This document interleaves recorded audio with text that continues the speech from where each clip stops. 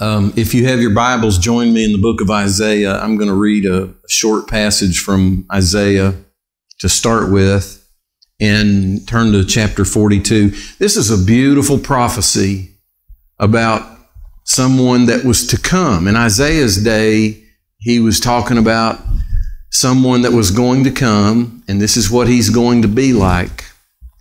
And then I'm going to turn over and read from the book of Matthew 12, chapter 12, if you want to find that location as well, and show you who it's referencing. But I wanted to read it from the Old Testament first. It's such a beautiful description. And how many of you know God? I have said when I read His Word, when I read God's Scriptures, it's as if God is an artist and His paint is words. If you want to read a book that has pictures in it, read His Bible. He just is a master word craftsman, and He paints a beautiful picture here of you and me, but He paints a beautiful picture of someone else too in this passage. I'm in Isaiah 42. I'm going to read starting verse 1.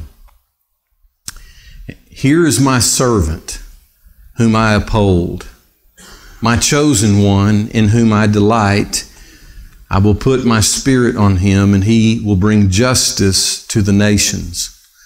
Whew, I'm looking forward to that day. He will not shout or cry out or raise his voice in the streets. And this is such a beautiful picture at verse 3 of what he is like. A bruised reed he will not break, and a smoldering wick he will not snuff out. In faithfulness he will bring forth justice. He will not falter or be discouraged till he establishes justice on earth. In his teaching, the islands will put their hope. And in verse 5 he says, this is what God, the Lord, says, the creator of the heavens. And if you turn over to Matthew chapter 12, Isaiah prophesied about this servant that was going to come and set things straight. He's going to bring justice to the nations. He's going to bring justice in the earth. And he's not going to do it just with a loud shout. He's not going to be that kind of a servant. He's going to come and be a certain type of servant that is so gentle, with what he describes as bruised reeds and smoldering wicks, flickering wicks. And Matthew tells us who this servant is. I'm in Matthew 12, and just to set the scene here, Jesus has been in the synagogue where there's a man who is one of those bruised reeds, and he's a smoldering wick. He has a shriveled hand. He's crippled. And Jesus raises the question in the synagogue, is it lawful to heal this man on the Sabbath? And nobody seems to want to jump up and answer that question, so Jesus gives them the answer. He says, which one of you that has a sheep that falls into a pit won't go out and save that sheep on the Sabbath? And he says very plainly, people are more valuable than sheep. And so he said, therefore, it is lawful to do good on the Sabbath. I mean, imagine these religious folks think they'd gotten to a point where they thought it was against the law of God, who is a loving God, to do good to people who need somebody to desperately do good for them on the Sabbath. Well, in verse 14, it tells us the Pharisees, these religious leaders, they didn't like his answer. They went out and started plotting how they might kill Jesus. And so I'm going to pick up in verse 15. Aware of this, Jesus withdrew from that place. A large crowd followed him, and he healed all who were ill. He warned them not to tell others about him. This was to fulfill what was spoken through the prophet Isaiah, and Matthew quotes from the passage in Isaiah that I just read to you. Here is my servant, whom I have chosen, the one I love, in whom I delight.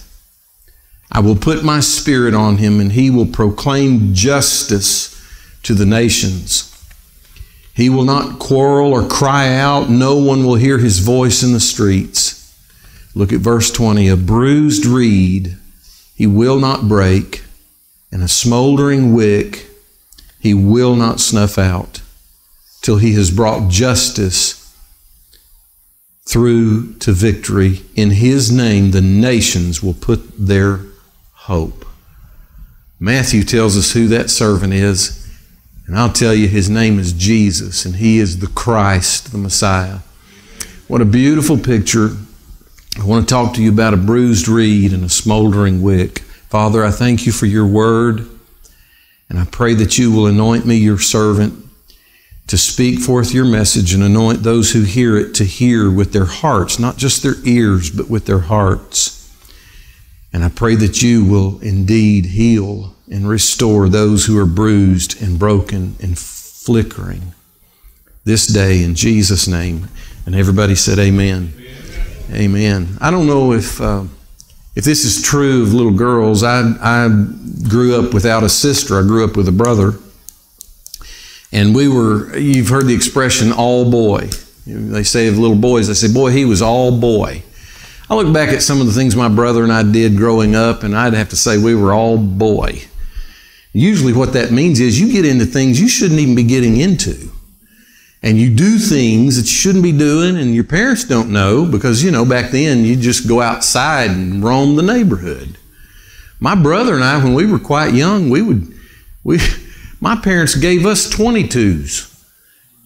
And we'd take our guns out and as long as you're back by dinner time, it's okay. We'd roam the countryside. We'd be so far from home. And, I heard a comedian say, back then, what happened to the dumb kids? He said they didn't make it. I don't know if that's true, but we would say, they're all boy. And as boys, we'd come home and we would have dings. You know what I mean by that? You get dinged up. You look down, and I've had times when I looked down and I was bleeding, and I didn't even know I was cut.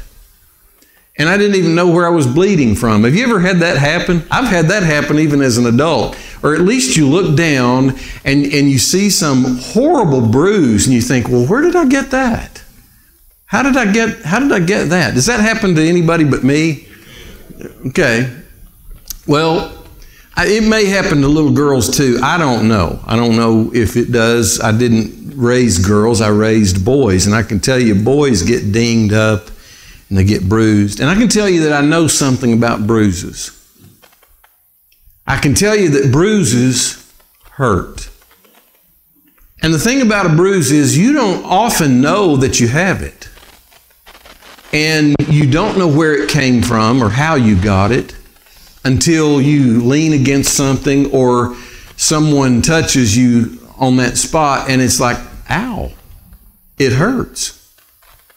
Bruises are a type of internal injury that manifests on the surface in terms of when you see it or you feel it or the pain of it. But it's a type of internal injury. In fact, it is a loss of blood. Our soldiers wear these bulletproof vests, and thank God we have such things as that now. But I don't know if you know it or not, but it still hurts because the energy of that bullet, even though the vest may stop it, the energy gets transferred and the vest may absorb some of it, but some of that shock wave goes right on into the body and it leaves a horrible bruise behind that vest. That's internal bleeding. Bruises hurt. And bruises are a sign that you've been wounded and you may not notice it exactly. And I don't mean to sound pessimistic or too negative here when I say this, but you may not agree with me, but it seems to me like the longer you live, the longer a person lives in this world, the more bruised you become by it. I mean, I've been watching the news like you have and seeing all of the horrific things that are going on in this world. And I see all of the hate and all of the bickering and the disagreeing, and I see the wars that are prophesied about in Scripture that are unfolding in front of us. And, you know, my heart breaks like your heart breaks. I hope your heart breaks. I pray for people on both sides of the war. Don't get me wrong. I'm a descendant of Abraham. But isn't it interesting that both sides are descendants of Abraham? And all this is unfolding according to Scripture. I mean, I'm watching Scripture. I'm watching Scripture unfold in the news every day. And I don't claim to be an expert in prophecy, but I'm telling you, I'm listening for a trumpet. I think the rapture is about to happen. I'm telling you, the shadows are growing long. And no matter how good your life is, or no matter how blessed you are, life has a way of bruising you. And I get it. When God speaks in His Word, and I'm telling you, He is a master word craftsman. He paints with words a beautiful picture of what life can be like in this world. He paints a picture of the face of every person who's ever been left bruised and windblown by storms in this life.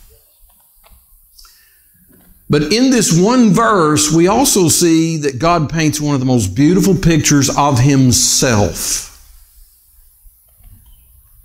I don't know if you've ever thought about this, but God is a God who handles people whose heart is bruised and whose faith is flickering.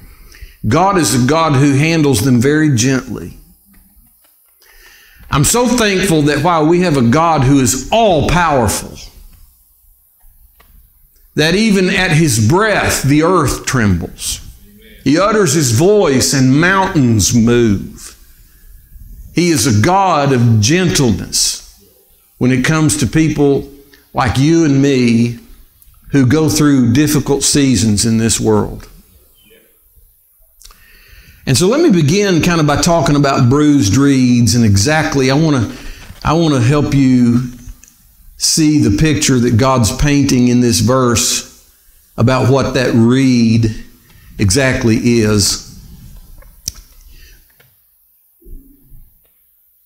In the geographic region of the Bible narrative, you could find areas of marshy land around bodies of water, such as the Nile River or some of the lakes or some of the seas in that area. And growing in the marshy land near the water were these long stalks of grass-like vegetation.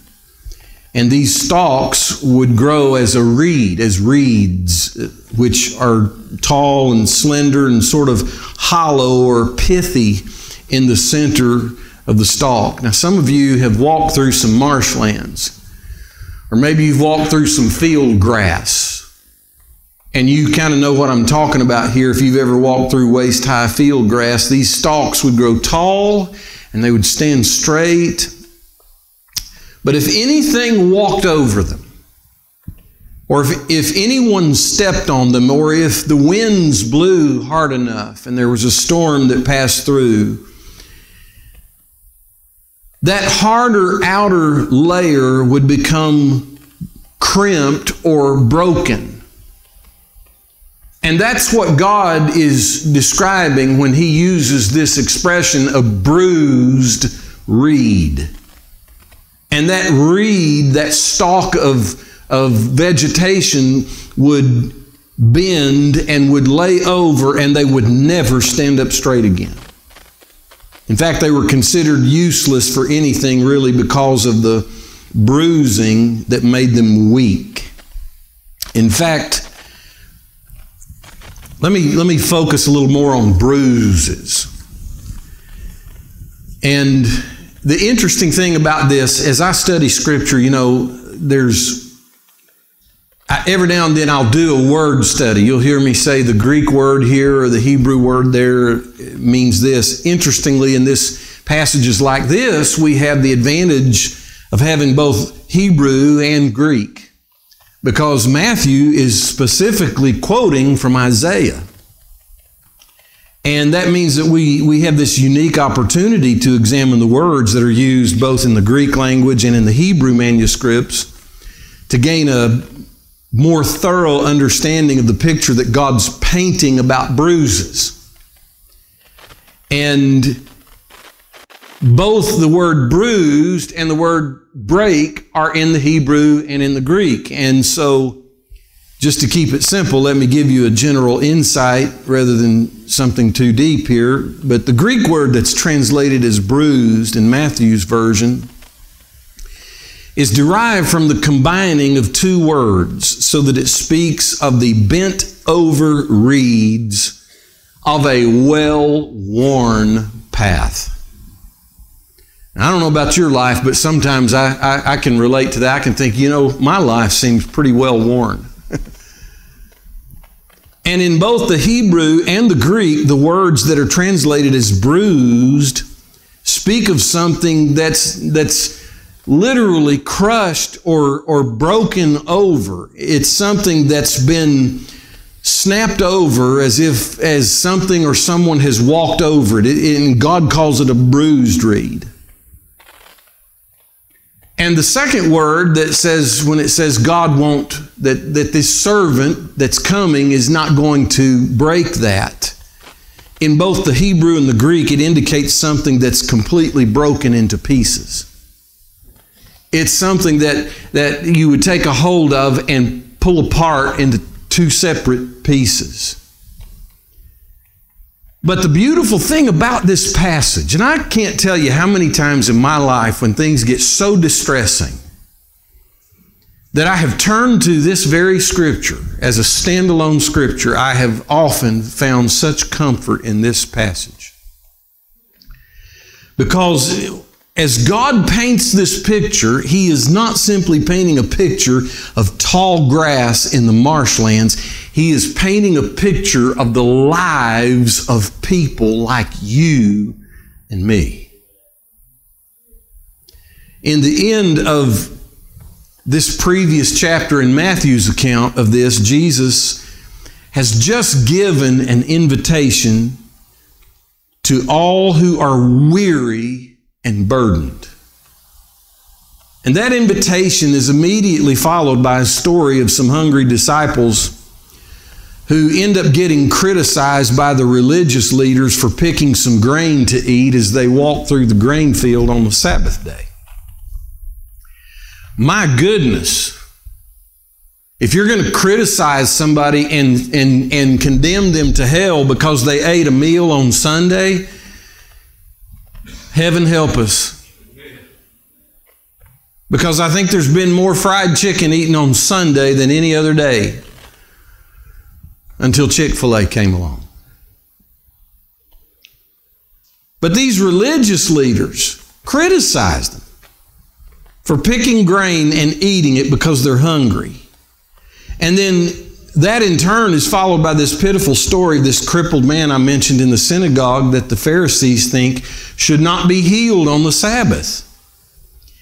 And these religious leaders who should be feeding the hungry, and the religious leaders who have never healed this man any other day of the week, religious leaders who are more interested in bruising him than they are in healing him.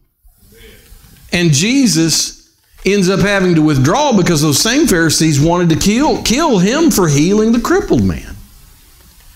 And the Bible says that there were these multitudes of people who were sick and in need who followed him. Now that's the canvas.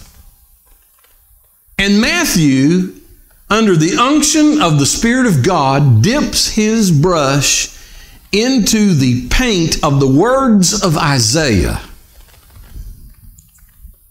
about the prophecy of the coming of the Messiah, this servant, And Isaiah had prophesied that one day there would be bruised reeds, people whose lives have been so wounded and the world had bruised them, and people with nowhere else to turn would one day find a servant of God, the Messiah, who knows what to do with bruised lives. And so these people that are following Jesus are trampled underfoot, and the world is too cruel and uncaring to even lift them back up. And Isaiah foretold of the coming of this Messiah who invites everyone who has been bruised by this world to come to me, all of you who are weary and burdened.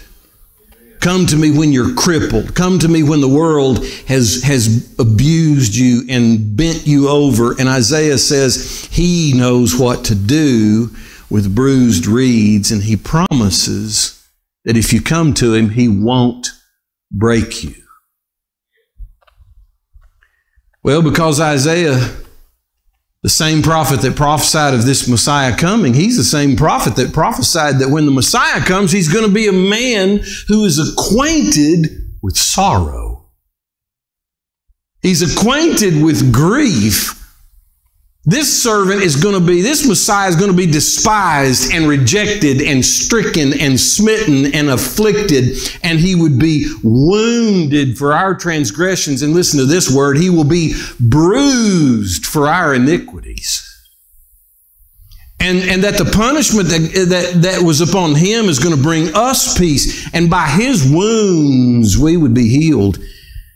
I'm telling you, Christ Jesus knows who are bruised by this world, and He understands bruising, and He knows how to deal with people who are bruised.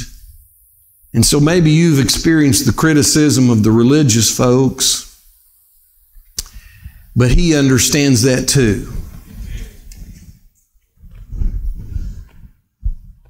Let me talk about, secondly, the smoldering wicks. What a picture God paints with His words of a person whose faith and hope is all but gone. You've tried to be strong and you've tried to weather the storm. You've tried to endure the difficulties that have come your way in life, and you've tried to keep your faith. But the winds have blown so hard, and if you can just envision this picture of a lamp or a candle that's lit, and the wind is blowing until the flame is just barely flickering, just about to be extinguished. It is a picture of these people who've been following Jesus, who are sick and desperate. It's the leper who has no hope left. It's a woman pressing her way through the crowd who has tried everything else, reaching for the hem of His garment. It's a blind man on the side of the road crying, "David, Son of David, have mercy on me." It's a Canaanite woman whose child is demon-possessed, or the centurion whose servant has no hope, or maybe it's the neighbor across the street from you who doesn't know where their son is, or it might be a coworker that just got the bad news from their doctor, or maybe it's a friend who understands the pain of betrayal and abandonment by their spouse. This world is full of people that God describes as smoldering wicks, because the wind is blowing until your faith and your hope is just all but extinguished. And the world would just snuff you out. But not Jesus. In fact, Jesus is the one who called us to be a light on the hill. He said, nobody lights a candle to put it under a bushel. We used to sing a song when I was growing up, "This little light of mine, I'm going to let it shine." We're going to put Mike in charge of this song with the children next Sunday. For our TV viewers, he was waving his arms as we were singing "I'll Fly Away" this morning.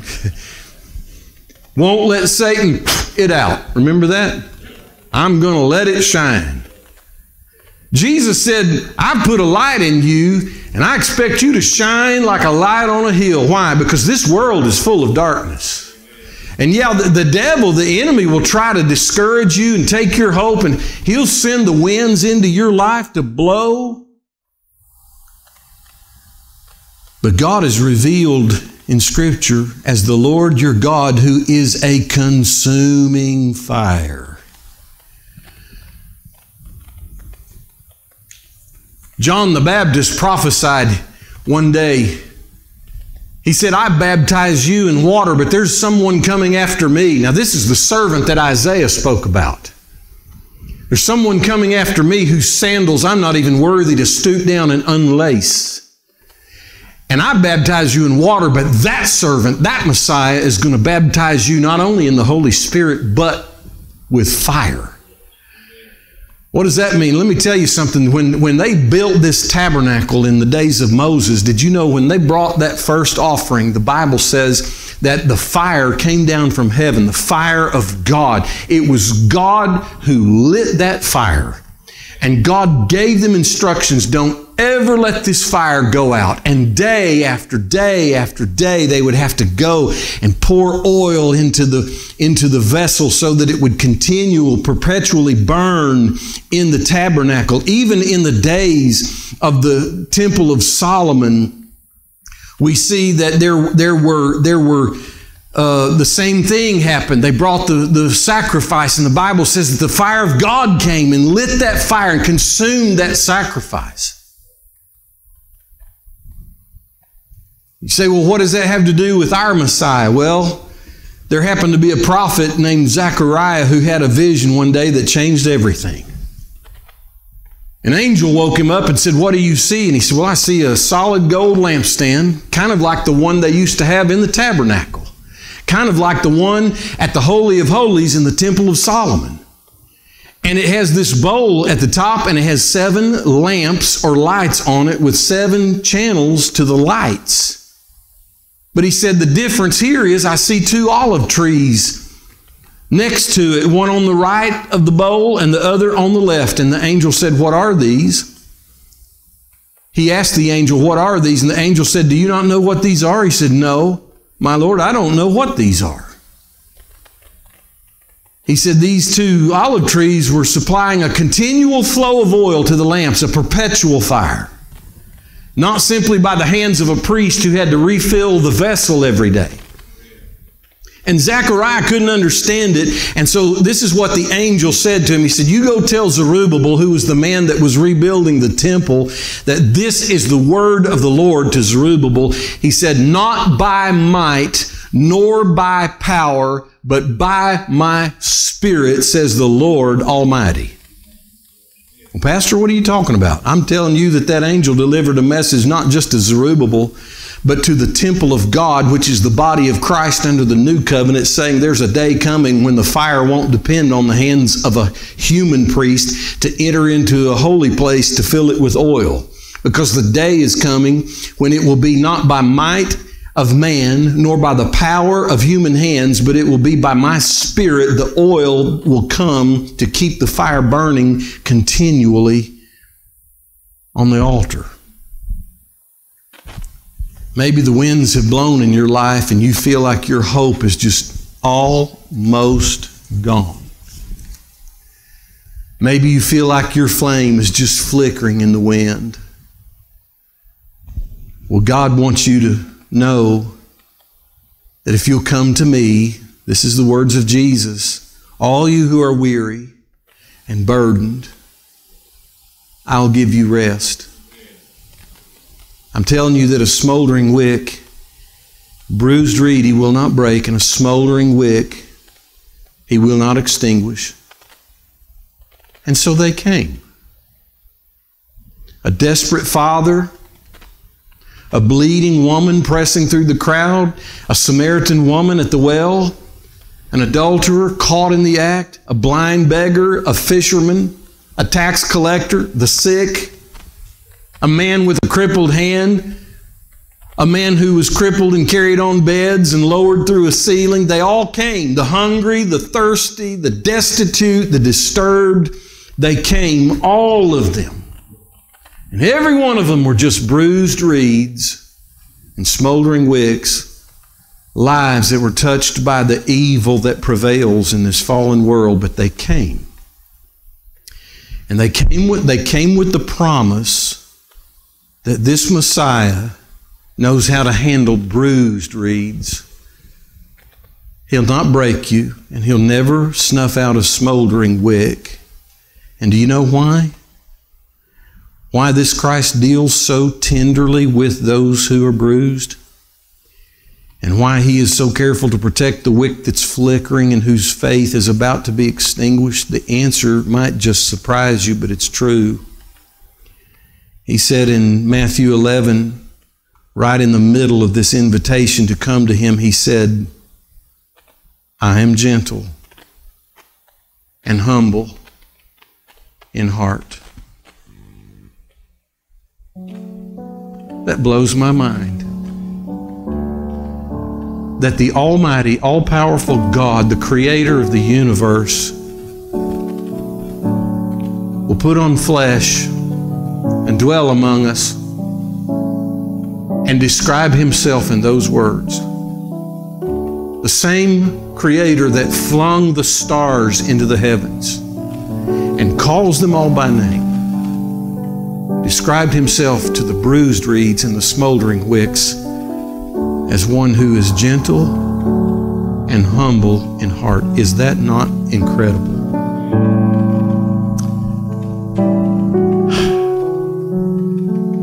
So when we're weary and we're bruised and we're just smoldering, the invitation still stands. Come to Jesus. Come to Jesus. And we look at the news and we see what's going on in this world. I'm telling you, it can be disheartening. But I want to remind you that God still sits on the throne and He's ultimately in control, and history is still His story. And everything that is happening on the world stage right now is playing out just according to His Word. Everything that He has said is coming. I'm telling you, the shadows of the end, the prophecies of the end times are casting their shadows upon us. Well, what do you do in these times? You come to Jesus. When my hope is just almost gone, and when my faith is just flickering and I feel bruised, my soul feels bruised, we come to Jesus because He knows what to do with us. He'll give us rest. Amen. I'm waiting for that trumpet. Any moment. Hallelujah. Let's pray. Thank you, Jesus. God, I thank you for your goodness. I thank you for your mercy. I thank you for your grace. I thank you for your power. I thank you for all these blessings. But God, today I thank you for your gentleness and your humbleness in how you deal with bruised people whose faith and hope are just flickering. I thank you for your gentleness and your humility, your humbleness in dealing with me and those who've heard this message. I lift up the wounded, the bruised to you, God. This world is full of people who have been so wounded by the events that are going on in the world. I lift them up to you. I pray, God, that they will find this servant that Isaiah told us about, the servant that came in the days of Matthew, the Messiah, the Christ, Jesus, who is Lord. And I pray that you will draw us to you, Lord, and heal our bruised hearts. I pray a blessing over your people. I pray a blessing over Israel. God, be with them and guide them, I pray. In Jesus' name.